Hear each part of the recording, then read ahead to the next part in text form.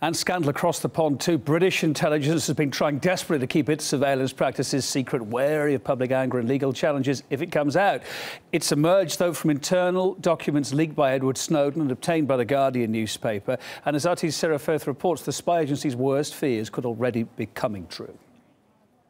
These latest documents reveal the long fight that GCHQ had against making intercept evidence admissible in criminal trials. Now, one of those memos detailing that GCHQ's main concerns were that reference to agency practices and the extent and scope of them would lead to a damaging public debate. Now, ironically, of course, that public debate already taking place in the UK at the moment on the back of those Edward Snowden revelations. And for the first time in a few weeks, we're going to see the heads of MI5, MI6 and GCHQ giving evidence in public. Now, that will be broadcast via a satellite link, although there will be a short delay. Now, perhaps we'll see, as this public debate unfolds, GCHQ wheeling out some of their media-friendly people. The documents also revealing that they had a list of people they could rely on for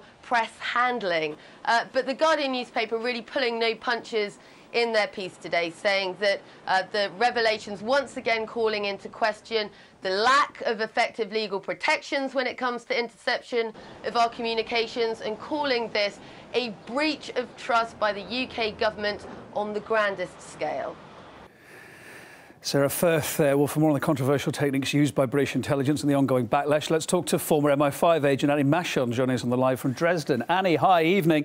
GCHQ's privately admitted it's been pushing things to the bounds of legality, maybe more.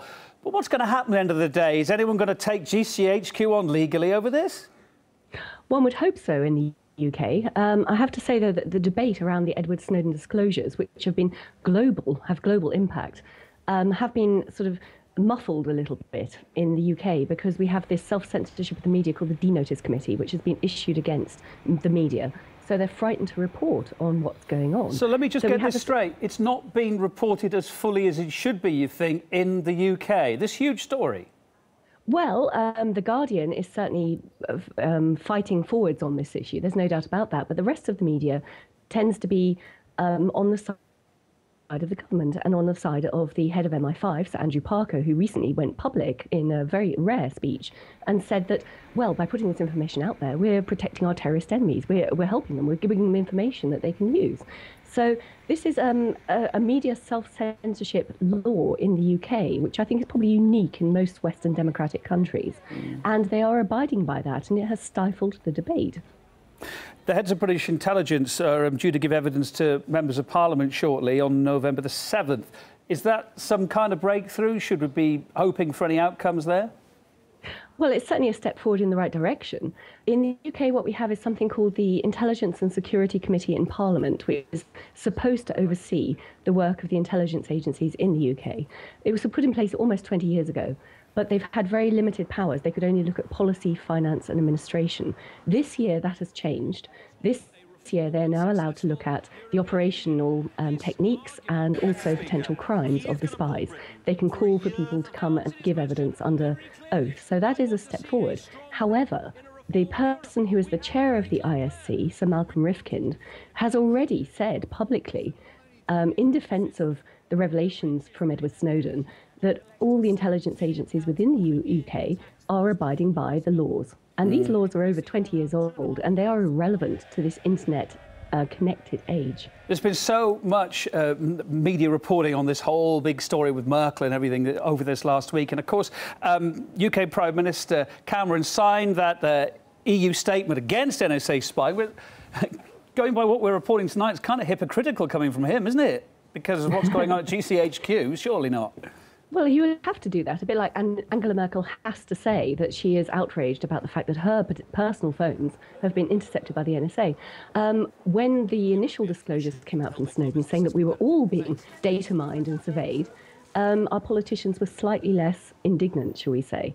I think Cameron has to do this. He has to show that he is concerned about the issues of surveillance, but we have to also acknowledge that GCHQ and the German BND, the intelligence agency, have been reportedly very close allies and have been doing the dirty work for the NSA. So let's not lose sight of that. And a final thought, will Angela Merkel draw any comfort from the fact we're hearing tonight? It's been reported that when Obama spoke to her, he said he didn't know anything about any spying on her phone. Could he not have known? He's the guy at the top of all this, end of the day.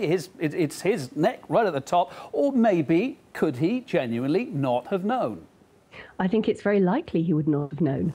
I know that certain key senior intelligence officials in the US have lied to Congress. They've perjured themselves, apparently, about the scale of the surveillance in the US.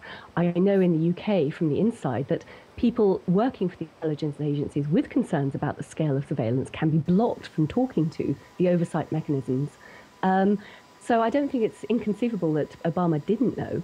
But it was also interesting that the specific report that came out in Der Spiegel today said that he was reassuring Angela Merkel that their conversations when he spoke to her on the mobile phone were not being surveyed. It doesn't mean that everybody else in Germany in specific conversations would not be surveyed. Well, it makes your eyes cross, doesn't it? Annie Machon, former MI5 agent, it's always really good to get your take on it and all your experience giving us the insight there. Love it. Thank you.